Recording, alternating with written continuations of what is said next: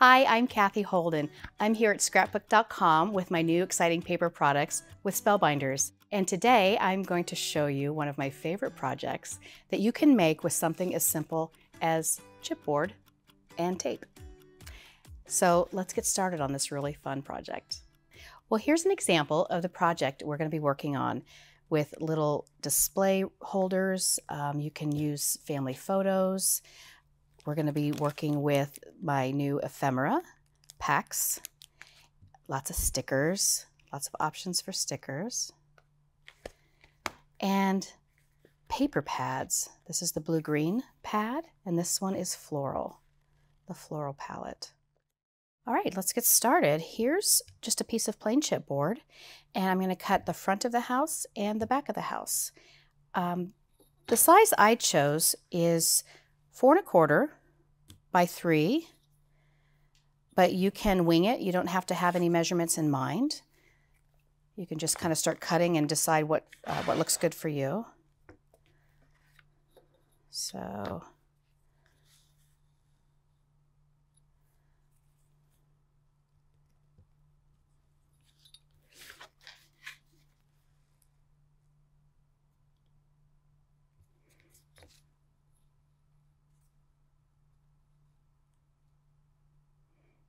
and always remember, when you're using a craft knife, to be safest, always have a sharp blade, because a sharp blade is always a safer blade. And make several passes instead of putting a lot of pressure to do just one pass. Then it's a little safer, and I think you'll have better luck with your cut.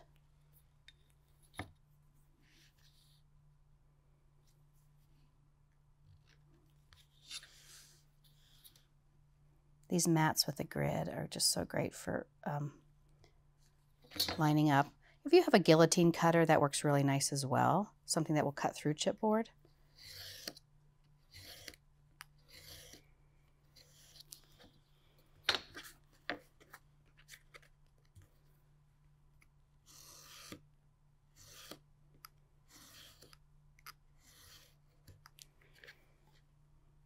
And now I'm going to cut the roof angles, just kind of whatever feels right. I always like getting a little bit asymmetrical. It feels more whimsical to me, to not be perfectly, like an actual perfect house.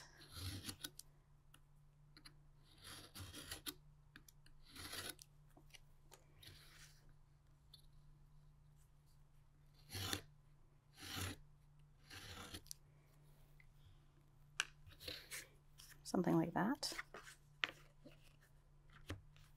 And it's nice to just be able to use the original piece as a sort of shim for cutting the secondary piece. I always hang on to these. These are really good for scraping glue across things, so I never get rid of bits. I have little containers of bits all over the studio. So that's my house, front and back, and to do the walls, it's as simple as cutting 1-inch strips from your remaining chipboard. I'll just align it like this, make a tick mark.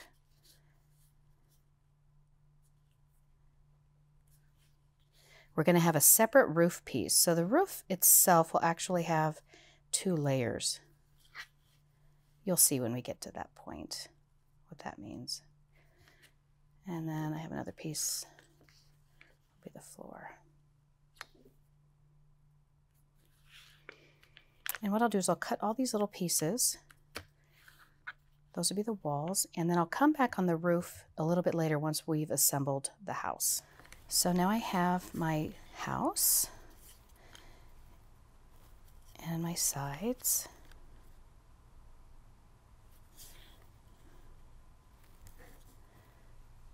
Let's see, let's go like that.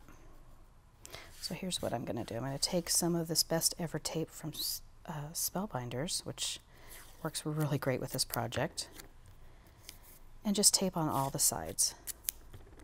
You don't have to go all the way to the end. This is kind of just enough to secure the walls.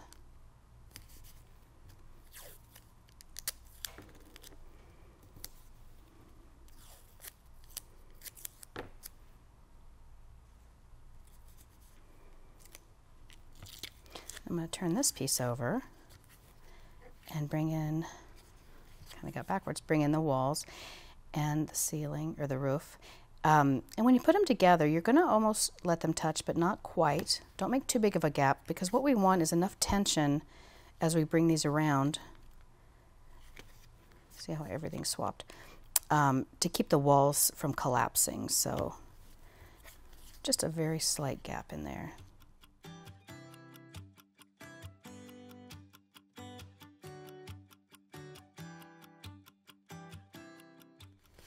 Now we're going to go around and tape just the same way we did here, but we're going to do it again.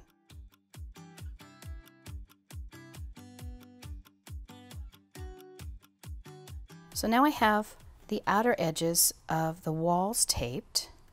I'll flip that over and I'll grab the other side of the house. So I'll line that up like this, bring it down and tape it at the bottom. Now here's the fun part. Just bringing it all together.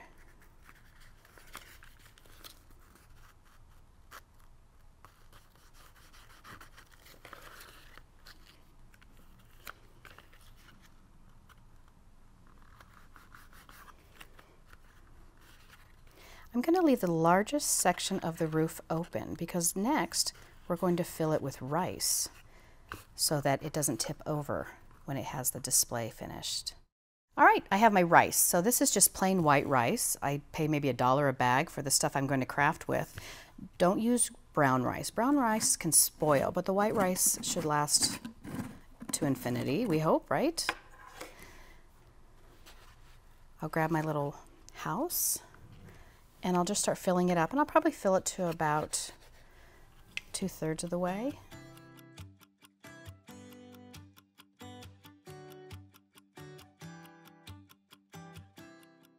That feels good. So we'll close this up. I'm going to come back and do some tape just around the edges. Like this, around where the corners meet.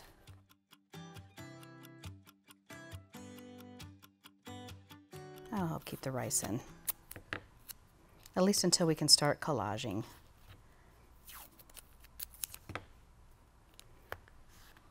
All right, there's the house. So then I'm going to take my 1 1/4 strip and cut it for the roof. Kind of decide what I like as far as the eaves hanging over. That's about right for me, like this. And then I'll take that and tape those together, right? Butt it up together like that. When I get to adding paper to this, I'm going to keep it at a bend as I decorate. So to decorate this one, I'm going to use my blue-greens palette sampler, pick out a really fun background paper. I like this one. This is from a vintage book that I have.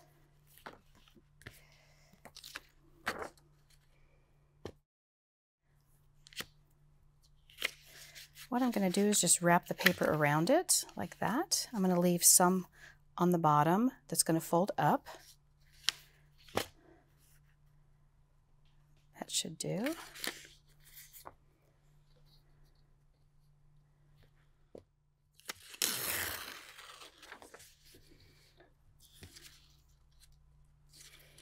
I'm going to cover this with this matte gel medium. I like the matte because it doesn't leave a shine on the outside where the glue hit it and where the glue didn't. You can't tell the difference. I do like sometimes with these papers when they're left with a matte finish to them, the finished products. So I'm just going to cover this all and then wrap it around the house.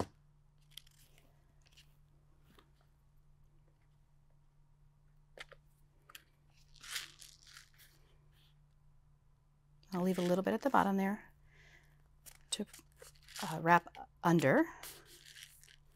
We'll just do this. Overlap. Anywhere you've got these little corners, You go in and make a little triangle cut.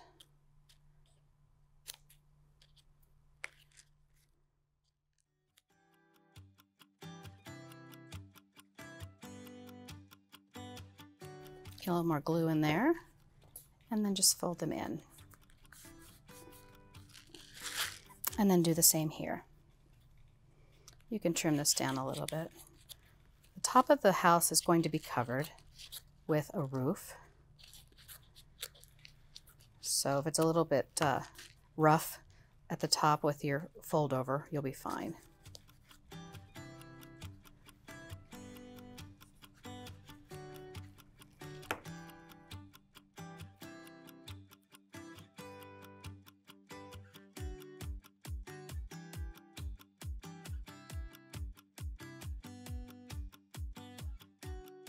All right, now let's add some flowers to that. Let me grab my flower pad. Now I'm going to pull from my Florals palette sampler. There's a really great pink one in here, sort of pinks and reds that I love.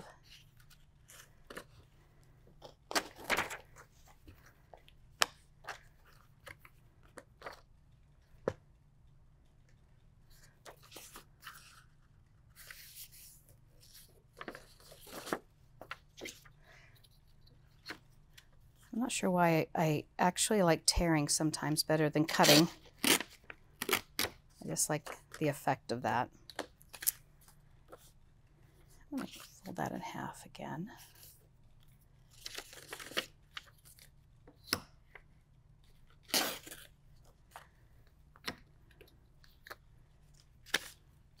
And I'm going to go about fussy cutting out this rose. I really like this rose with that little blue flower in the leaf for the front.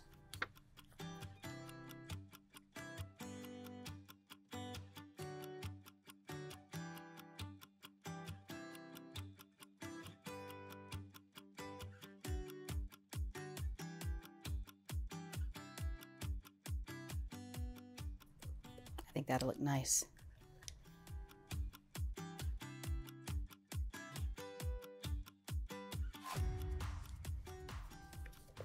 And then I like using the brush just to press it down. Keeps your hands clean.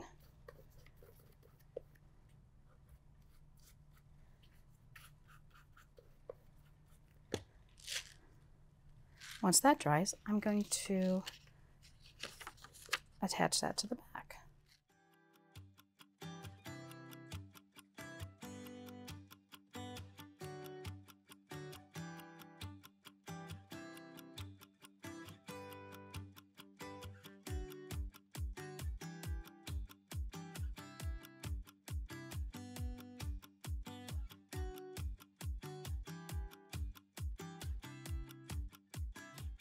Okay, that's the house covered.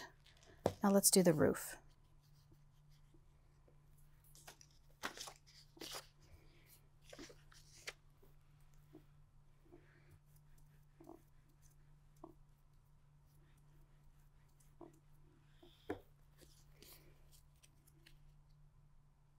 I'm going to put my tape side up.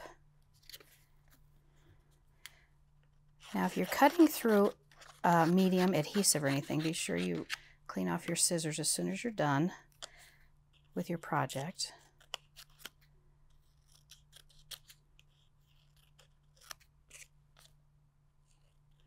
Just kind of getting rid of those corners so these fold up nicely. Keep it bent. I'll need a little notch in there.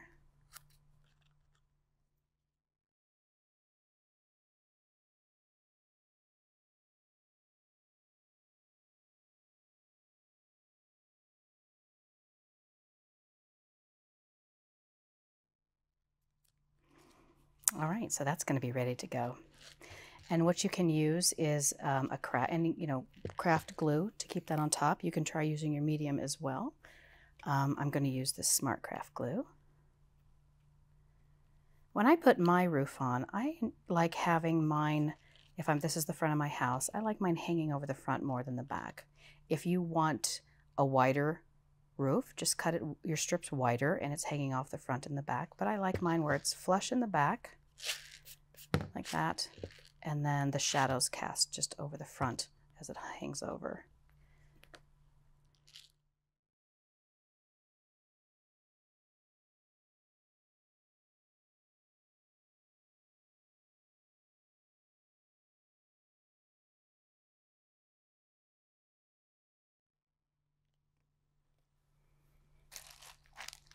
I think I'll grab a couple of rubber bands.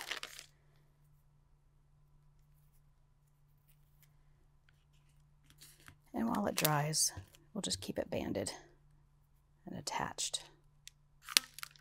There. So as soon as that's dry, I'll come back and add my stickers and stamps. So I'd like to use a rubber stamp. This is my new collection of clear stamps with spellbinders.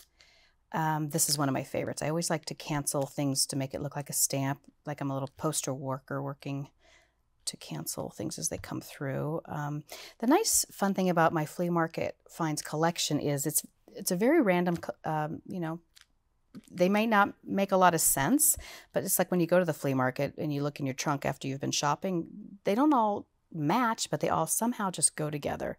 So it's a little bit eclectic. This is always a fun one to use to make little seals, little stickers, also to kind of cancel and put along the edge of something to join two graphics.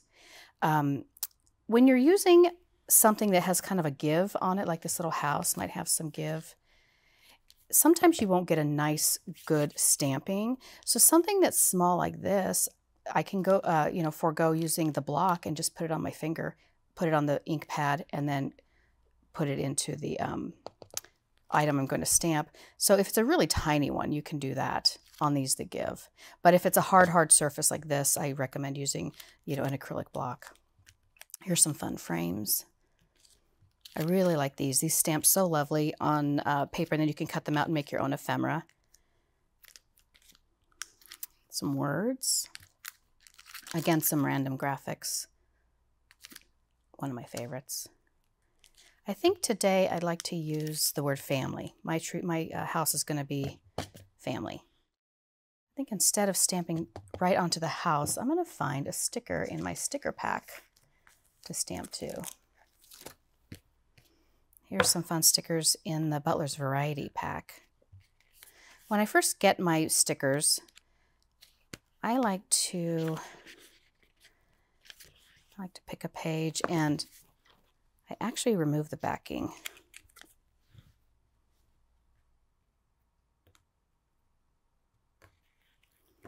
Then I can see how much of the actual label I have to work with, because some of the ink does bleed over for the purpose of cutting these out and manufacturing. There, now I have a little bit clearer view of what I have and the sizes that I have.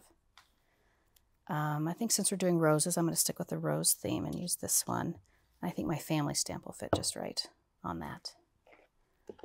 I like using this archival ink because it dries very fast and it's permanent. And if I do decide to go over the entire thing with a medium or make it shiny, I'm not smearing the ink. So this is very permanent.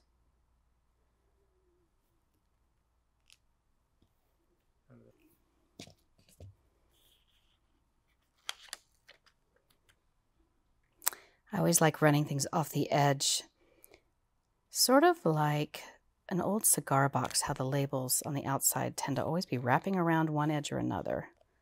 I like that look. I think I'll flip through and see what other kind of fun things I can find. It'd be nice to pick up some of this blue. I'll try one of these. Again, let's take this off and see what we have.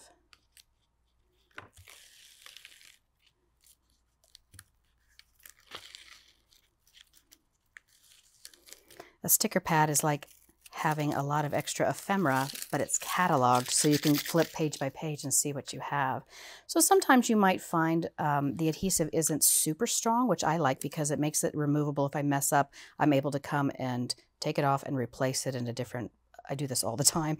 And after a while, it'll stick for good, but you can always glue stick if you prefer to do that, just to make it completely permanent, or use your medium again. I like it right here.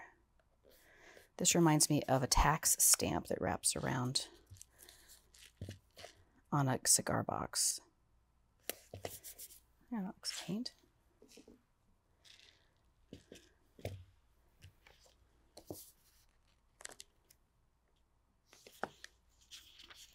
And you don't have to stay completely horizontal. Let's get vertical. Why not?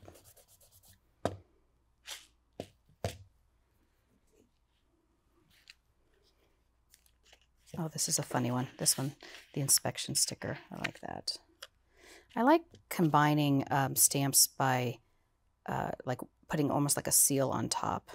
Sometimes if a stamp is just floating, if this didn't have anything grounding it like this sticker, I would maybe add that. It does feel like it grounds the sticker to the graphics.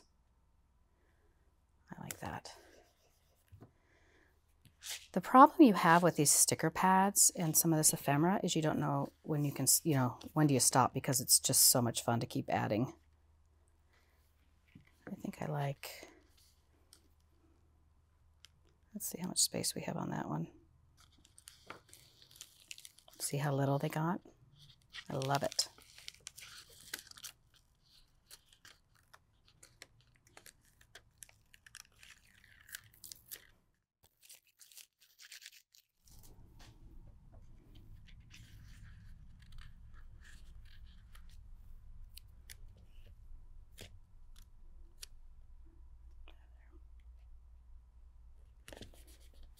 All right, cute.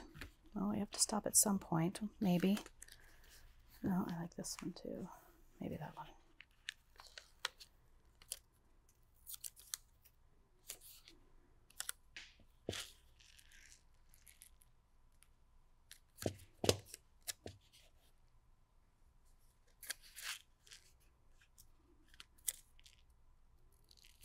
See how they can just kind of come off while you're repositioning? I love that feature.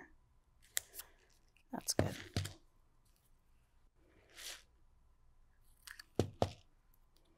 Save your bits. You never know when you could use it on a tiny project.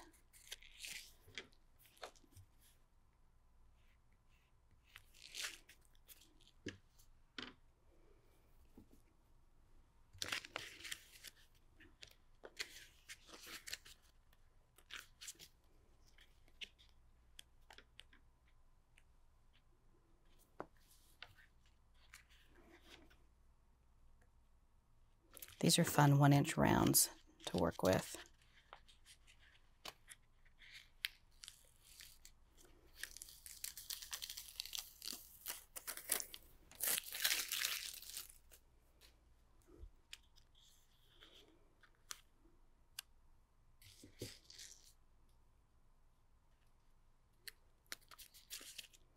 Okay, it's time to stop with the stickers. I could go on all day.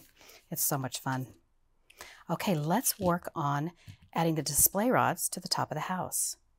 I like making these display pieces to add to houses, to vintage salt and pepper shakers, anything that would make a nice display for attaching family photos or ephemera. So to make these, you can use something as simple as jewelry wire. I wouldn't get any finer than 20 gauge because it may not hold the weight of what you're putting in it. And these come in different colors and metals. You can also use a bamboo skewer and just hot glue a little clothespin to the top. And in a pinch, you can just splice down the top of the skewer, place a paper clip inside, get some hot glue around it, and then I use a silicone pad to press the hot glue while it's cooling, and then I can trim away any large blobs on the edges. So this works also. My favorite wire to use is actually very inexpensive. It's just floral stem wire. It usually comes in packs of, say, 25 to 50 like this. And they're nice and long, and they're straight, and they're not wound. So you don't have to try to straighten them yourself. They're already straight. And to make this loop, I'm going to use something as simple as a glue stick. You can make a tiny loop over a marker. You can make a bigger loop over something like a paint bottle. But we're going to just use this today. So what I have are round nose jewelry pliers. These also happen to cut the wire, which is sort of a bonus, but sometimes you can just use the pliers and an additional just set of wire cutters. I'm going to pull the cap off of that just so that the wire doesn't catch on it. And I'm going to place the end of the wire like this on the barrel and then wrap it around twice. Try to keep it really close to itself, like that.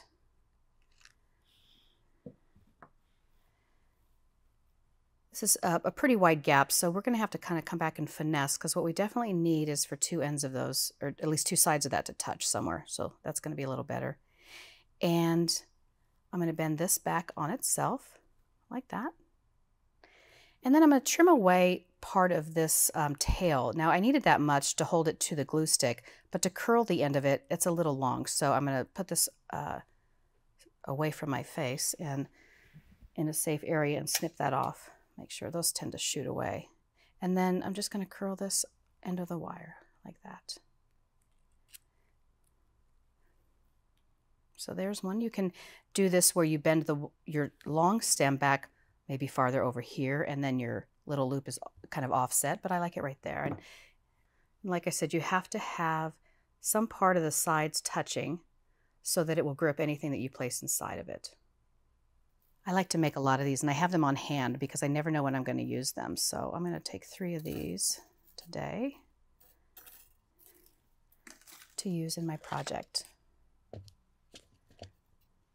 And I like to offset them kind of like that and decide from here how long I want them to be. That looks pretty good. And then I'll know where to cut my my wires.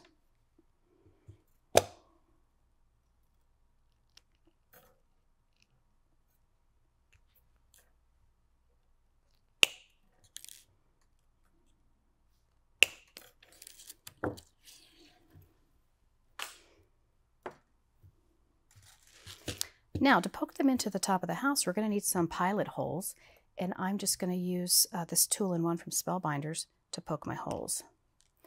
And we're going to go through the roof and through the top of the house.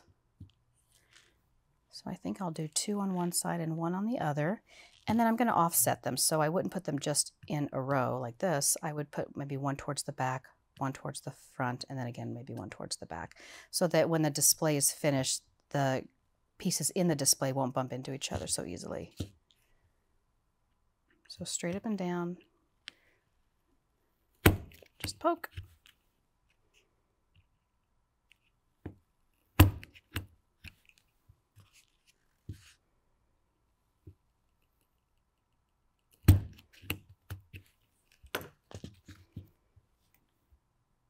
And in go the rods.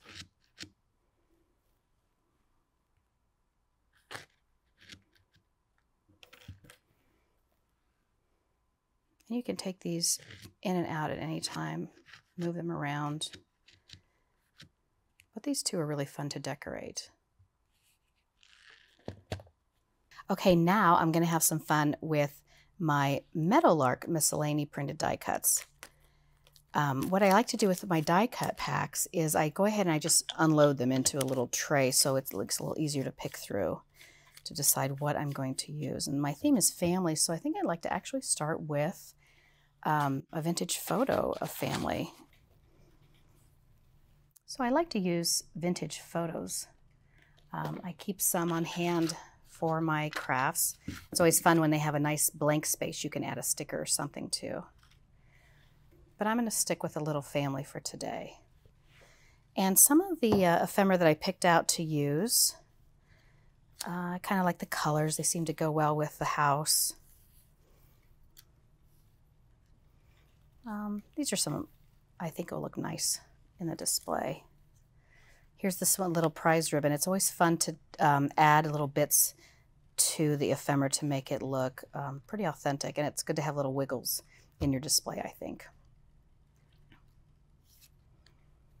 I think for this, just to give it a little more authenticity, I think I'll make it look like a torn stamp. So just a rough tear like that. That'd be nice. This is fun. This is like a little leather wallet, and I'm just going to slice the little pockets and we can add things inside. There's a pocket. There's a little tiny coin pocket. There's a big one, a little bit of a curve on this last one.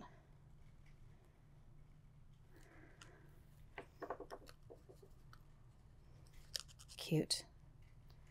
I think maybe I'll use this shorter part of the journal stamps.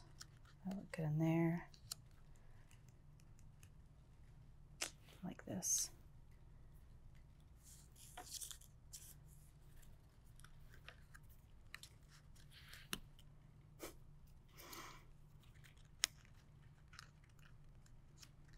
That.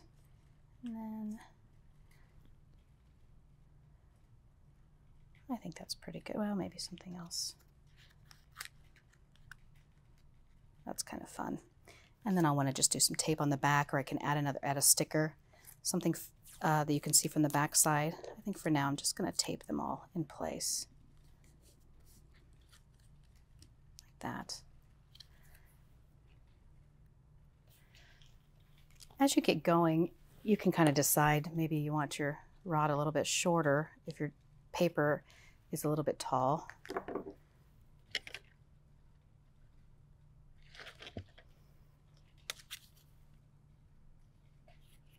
All right, that looks good.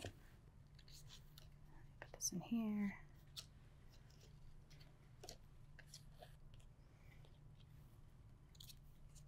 I'll add that down there. I like the butterflies. I just bend the wings back. Add a little glue.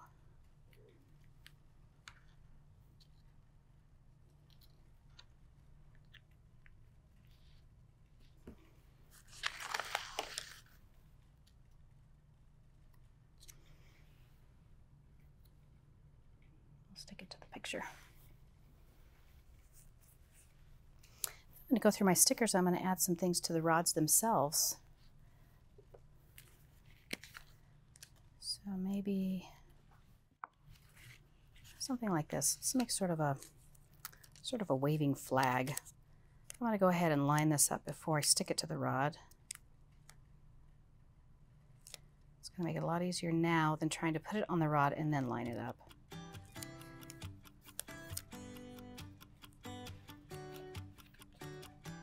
I'll just slip it on.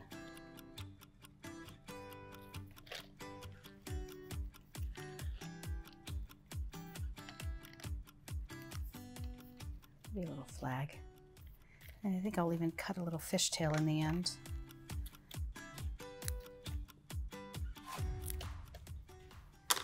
And give it a little bend, like it's waving in the wind.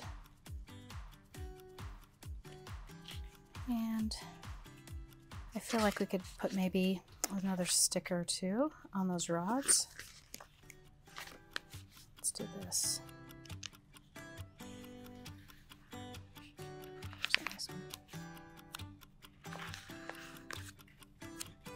Again, I'm going to go ahead and line these up first.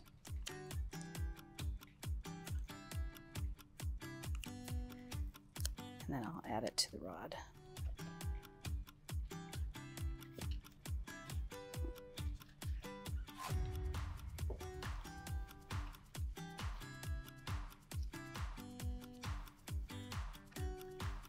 If you have any little jump rings, take your jewelry pliers, you can add another little bit of motion to your display by adding these little charms, little paper charms, or you can just use a hole punch and create your own.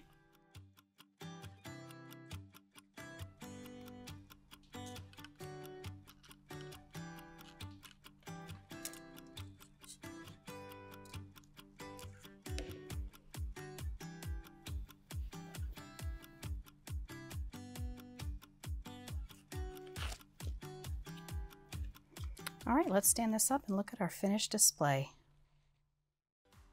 Okay, I'm finished. Well, at least for today. I'll probably change these out over the next few weeks. They're just so fun to have around my studio or in my house, and I can change out the pictures of the ephemera because nothing's completely permanent in these rods. So have fun with your house display, and I can't wait to see what you make.